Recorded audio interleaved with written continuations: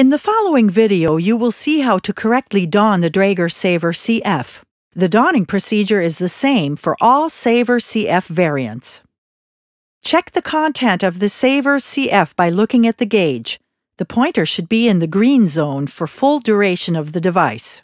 Place the neck strap over your head with the device across your chest, and if necessary, adjust the length of the strap until the equipment sits in the center of your chest. Grip the loop on the lid and pull it firmly upward to break the anti-tamper tag. Open the flap of the bag, which then removes the activation strap from the valve and automatically activates the air supply to the hood. Air will immediately flow from the device and will be heard. If air is not heard, then manually remove the activation strap. The duration begins from the activation of the device and not from time of putting on the hood. Take the hood out of the carrying case or bag.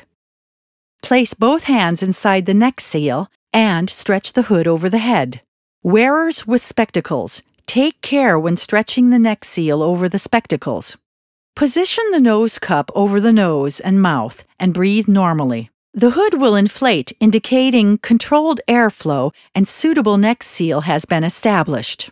Run your fingers around the neck seal to ensure that it is not twisted and there is nothing caught in the sealing area.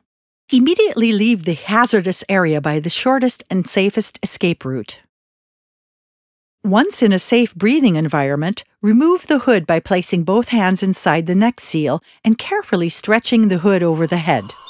A whistle will sound to indicate that there is a few seconds of air remaining in the device.